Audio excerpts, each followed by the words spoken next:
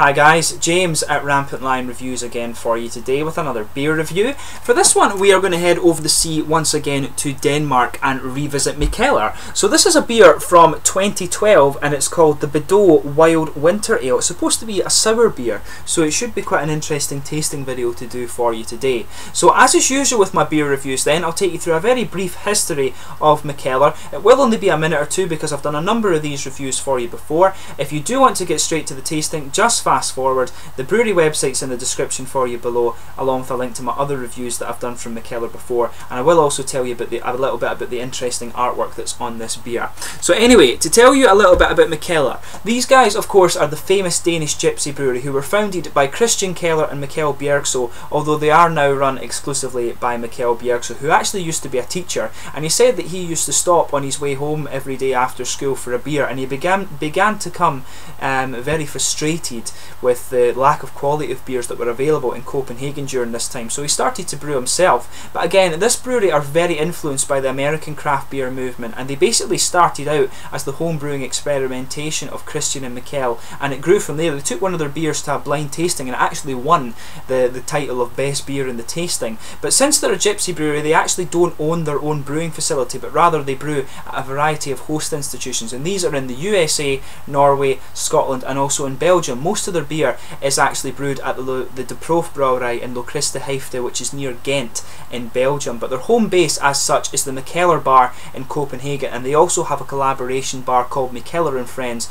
with Toul, and the founders of Toul of course are former students of Mikkel's, but again they're a hugely experimental brewery and they've brewed apparently well over, I think it's 1,000 beers or something they're getting close to now, but they produce about 80 different beers a year. And what's interesting about this particular one is that it's a label designer that I've not actually seen them use before, so this is a new one. As I told you, this beer was actually released as part of a series of 4 in 2012, and this was basically to introduce Bedow into the regular label producers for Mikkeller. So this one was the winter beer, as you might guess by the name, but Bedow is a Swedish graphic design firm that's owned by Per Nicholas Bedow, and it's one of the fairly recent additions to the Mikkeller regular label producers, if you like. So it looks a really cool beer, but what's interesting about these labels is the fact that they're all made on thermally sensitive paper, or with thermally sensitive ink I should say. And what happens with this beer as it heats up is the leaves on the tree actually disappear, and since I took it out of the fridge they're gradually getting a little bit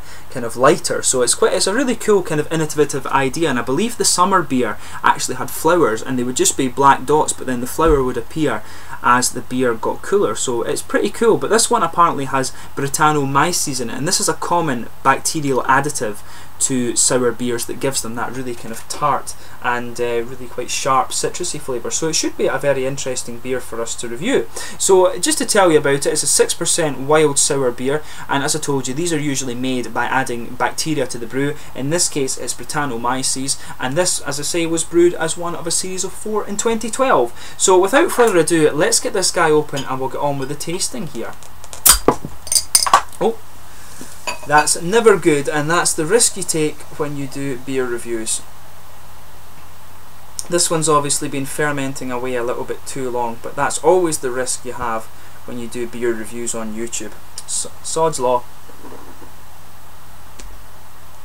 But yeah, very sour even just on that little taste. But yeah, as you can see, we've got it out of the bottle, even though it was with a little bit of an explosion. A plain bottle cap, as always with Mikkeller. But yeah, I'll just bring up the camera and check that you're seeing this guy properly. I need to go and wash my hands after this one. But anyway, there you are. As you can see, it's poured a nice kind of slightly reddish orange amber colour actually. As you can see, there was a huge head on this, but it's quite a bumpy one, so that's going to gradually just fade away. If I put my fingers behind it, you can see it's not transparent at all. It is a completely hazy beer. There's a little bit of sediment visible in the bottom of this, and just a little bit of carbonation sticking to the side of the glass. Some big bubbles actually. So it looks quite an interesting one, and the little taste of the head I got when it just popped over the side of the glass was very sour. So definitely a sour beer. But yeah, there's more sediment in it now just with pouring out the last little bit of the beer. But it looks very nice. So let's have a look at the aroma of this guy. So as you would expect from a sour beer, it does have all the typical elements of that.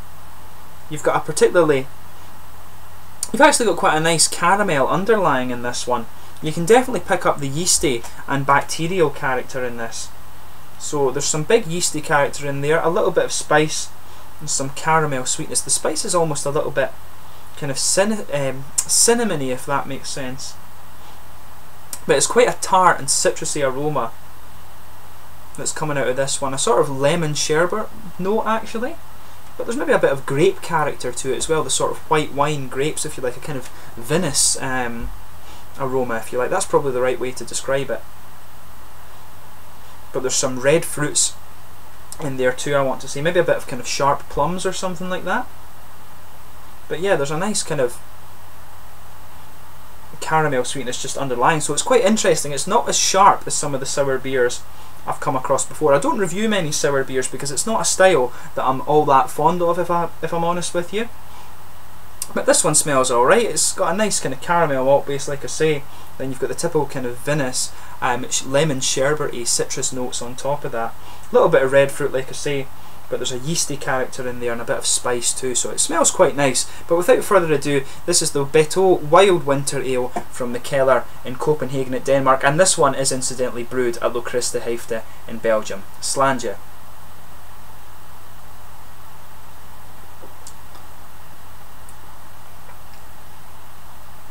Actually, once you let your mouth adjust to it, it's not quite as sharp as some of the other sour beers I've come across.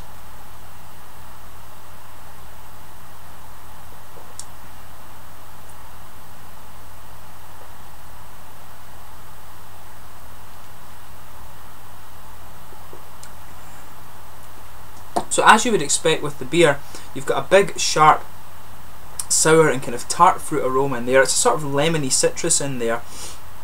There is a kind of grapey, sort of white wine grapey character in there, sort of vinous flavours if you like.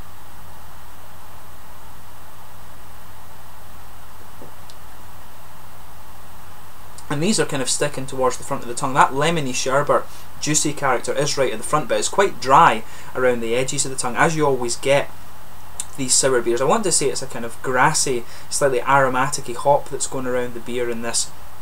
But it really is the sharpness. It's a very tart beer, as you would expect when, of course, it is a sour beer.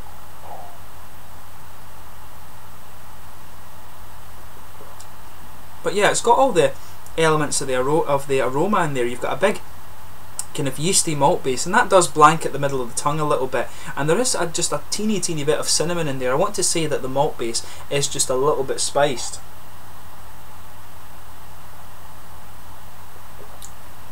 But there's a bit of a woody flavour also coming out of this one. So it's quite interesting actually. A little bit of caramel in there too, just going down the middle of the tongue. So it's a nice kind of contrast. It's almost a little bit like a kind of sour IPA in that sense to me. They described it as a wild winter ale, so a style I've seen that's related to this is an American wild ale, which must be just their kind of take on some of the Belgian sour beers.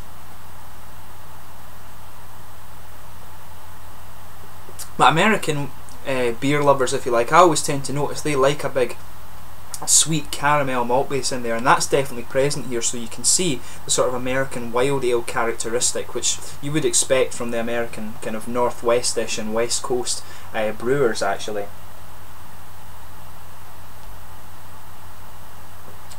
But yeah, a big kind of sharp sour and tart fruit in there. It gets less sharp as your mouth adjusts to it. It's almost like lemon sherbet. That comes in just behind the kind of front curve of the tongue. Around the edges of the tongue there, you've got quite a sharp, grassy, slightly floral, and maybe even a little bit aromatic-y hop, and it leaves the mouth quite dry at the front. As you go towards the back, it becomes a little less pronounced. Maybe there's even a little tiny bit of earthy character in the back there, but in the middle of the palate you've got a kind of yeasty blanket in there, a little bit of cereal and maybe cinnamon spice in there, but there's a bit of a woody flavour to it as well, and perhaps a little bit of caramel sweetness. So in that regard, the kind of caramel sweetness that's in there does make it more of an American wild ale, if you like. So it's quite an interesting beer, this. As I say, sour beers aren't my 40 if you like. They're not my favourite style of beer, but this one is actually quite nice, so maybe I'll need to go and try seek out a few more American wild ales and see how I get on with those and review them for you on here, of course.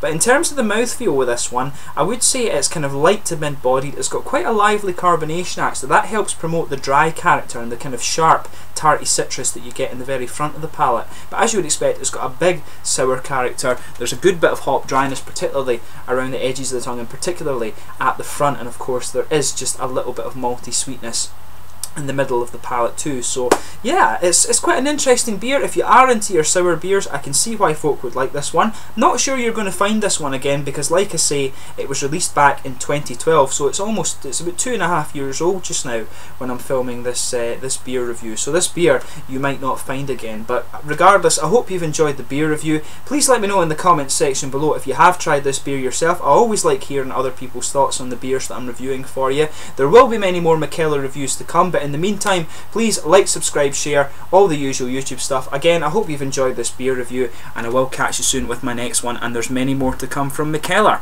Slàinte!